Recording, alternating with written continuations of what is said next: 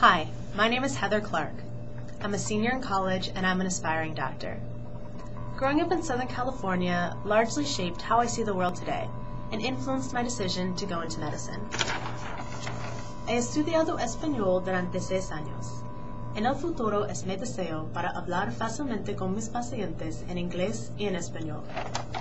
Learning Spanish opened up a whole new world for me and enabled me to connect more fully to the Hispanic community that surrounded me in Southern California. My language skills were also particularly helpful the summers I worked in customer service to help pay for college.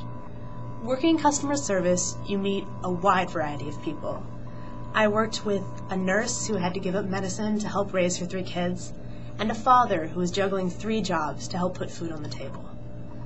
Whenever I'd mention my interest in medicine, they'd tell me their stories about their difficulties paying their medical bills and their problems simply communicating with their doctor.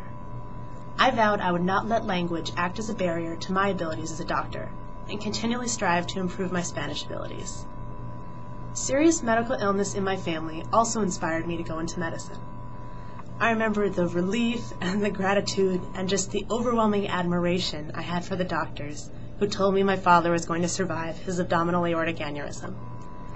And I remember the grief when the doctor said there was nothing more they can do for my grandfather after his car accident. It is these large, life-changing moments, and the small ones, like hearing a coworker talk about her sick 5-year-old that's getting better, that inspire me to become a doctor.